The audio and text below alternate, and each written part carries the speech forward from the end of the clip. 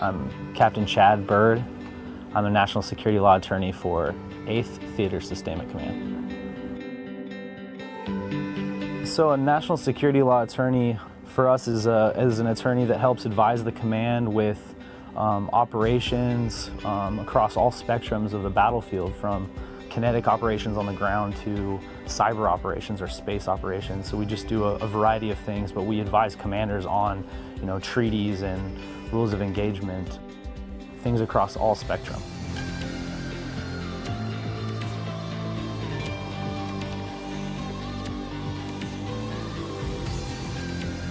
I've learned that you can't do this job by yourself.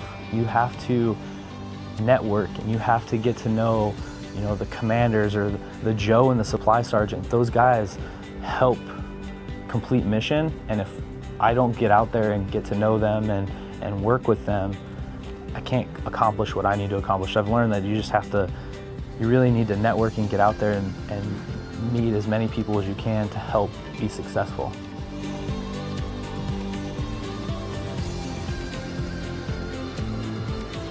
When I was 18 years old and graduating from high school, I wanted to experience something different, and so I decided I'm going to join the Army. And when I was looking at jobs, I knew I had a little bit of a desire to get into the legal field, and so I thought that this was a perfect way to figure out if I would like that. So I joined as a paralegal as a 27 Delta, and I did 4 years of active duty as a 27 Delta. And then from there, when my time was done on active duty, I wanted to go back to college and better myself that way.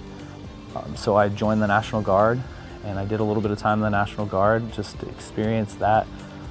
And as I transitioned from the National Guard, I went into the IRR for a very short period of time, realizing that I missed being a soldier.